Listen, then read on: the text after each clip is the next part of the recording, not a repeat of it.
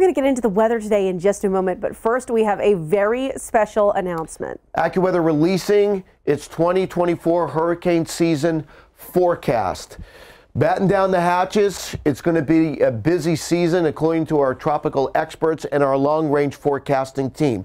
Here is the official AccuWeather forecast, hot out on the presses right now. This is a big number. Named storms, this includes all named storms, tropical storms and hurricanes, between 20 and 25. That is well above the historical average.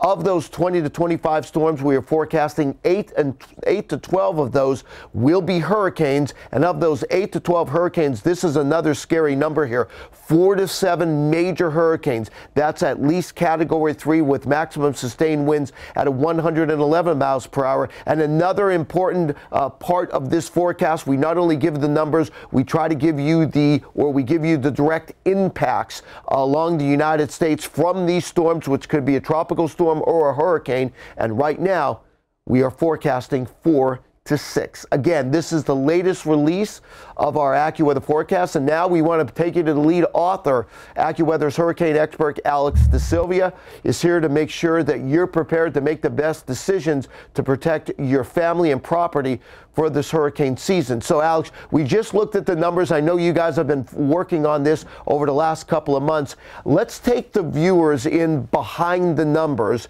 and explain some of the key talking points or the key parts of this hurricane season.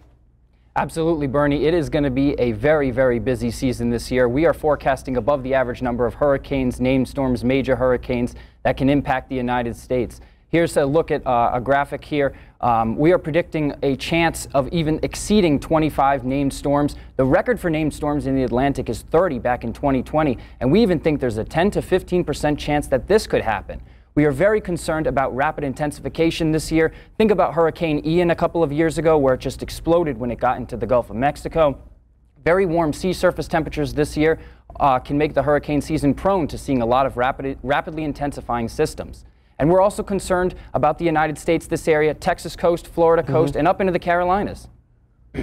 Let's talk about some of the kind of the impacts, or not so much the impacts, but the rationale behind the forecast. And of course, we've heard so much this winter about the El Nino, and we saw what it did in California. But you and the long-range forecasting team are convinced that it's actually going to be switching to a La Nina.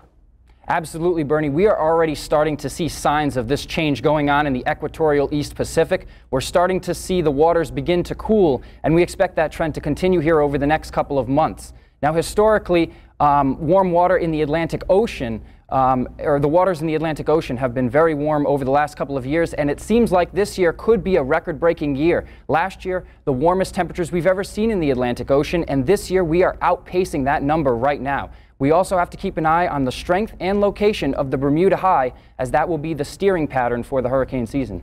Let's go over the forecasting factors one by one. Explain to the viewers, there's a couple of reasons that once you go from an El Nino to a La Nina, that increases the probability of tropical activity. Yeah, Bernie. Typically, when we go into a La Nina period, we see less wind shear across the basin. Now, wind shear, I like to explain it to people. Think of a stack of pancakes, right? So you want your stack of pancakes to stand nice and tall up into the air. And hurricanes are a similar way. They like their thunderstorms to stretch straight up into the atmosphere. But when you have a lot of wind shear, which is a change in wind direction and speed with height as you go up, that can essentially knock over that stack of pancakes and prevent tropical development. Now, also with the La Nina, you also believe, and you and the forecasting team, that this is going to increase the number of tropical waves coming off Africa. It absolutely can. Typically during a La Nina, we talk about the African wave train. Now, most of our hurricanes, major hurricanes, are actually born off the coast of Africa. And so, and then they translate across the Atlantic there. And so we're concerned that during a La Nina period, we can see a more active African wave train, which can lead to more tropical development, more systems, and potentially more hurricanes getting close to the United States. And Alex, of course, one of the main ingredients is warm waters. Now, the water temperatures in the Atlantic are always warm enough for tropical activity during the hurricane season, but these water temperatures are even warmer than normal.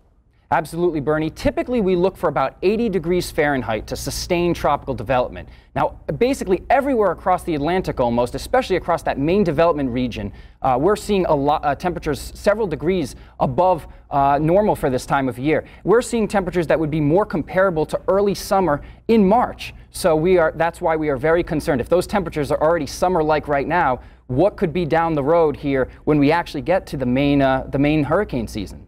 Now, one of the biggest steering factors is the Bermuda High, and if you know, so we know there's going to be a lot of storms. We're telling you about rapid intensification, but if you can figure out where that upper level high is, that Bermuda High, then that gives you some idea about the steering and where these storms could go. Explain. Absolutely, Bernie. That Bermuda High is the main steering mechanism, especially when storms are out in the Atlantic. If the high stays weaker and further to the east, that can steer most of the storms out into the open Atlantic, really only bothering shipping interests. If the high bulges a little bit to the west, that can force the storms towards the United States. Now this year we're thinking that the high, at least to start the season, might be a little bit south and to the east, which may steer a couple of systems out to sea, but if it's far enough south, it can actually steer some into the Caribbean, which can eventually move towards the United States. Let's talk about landfall, and that's obviously the million-dollar question. You can have a lot of storms, but if you don't get any landfalls, then the U.S. could be spared. But when you look at what you do, I know long-range forecaster, you do a lot of analogs or seasons in the past that are similar to what we're looking at this year.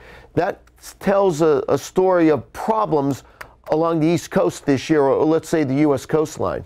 It does, Bernie. What we did was we took a look at 11 years that had similar atmospheric patterns to this one. So we took a look at El Nino, La Nina, water temps, a bunch of different factors. And we plotted where those storms made landfall in those 11 years. And you can see that we have a couple of hot spots: Texas, the Florida Panhandle, South Florida, and up into the Carolinas. So Texas it's been a few years since Texas has been directly impacted by a hurricane, and so we don't want people to become complacent. You must prepare every single year as if this is the year that you're going to be impacted by a major hurricane. All right, AccuWeather lead hurricane expert Alex DeSilvia. Alex, thanks for the information, and of course we'll be talking to you in the next coming weeks. Looks like a busy season.